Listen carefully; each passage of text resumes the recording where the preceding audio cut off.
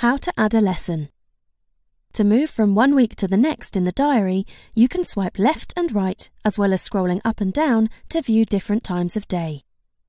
To add a lesson, tap on the diary where the lesson will be added. The date and start time of the lesson will be automatically inputted for you.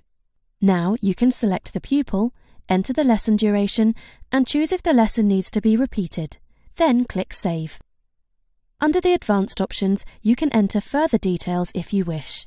This includes the gearbox, pickup location, drop-off location, private notes, and a shared pupil summary.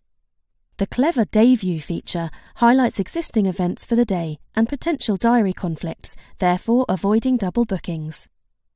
Once the lesson has been added, your pupil will receive a booking notification of the date and start time of the lesson. Then, just before your cancellation window, your pupil will receive a lesson reminder. They will also have the option to check in, confirming they will be attending the lesson and giving you peace of mind.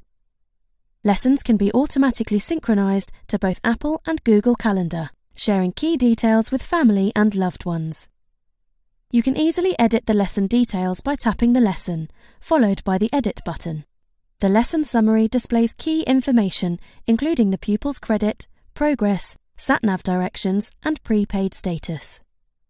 A lesson can also be added from the Quick menu by tapping the round blue button in the bottom right-hand corner displayed throughout the app, or from the pupil's account profile. Within the account profile is the pupil's lesson record card, allowing you to see both past and booked lessons for that pupil.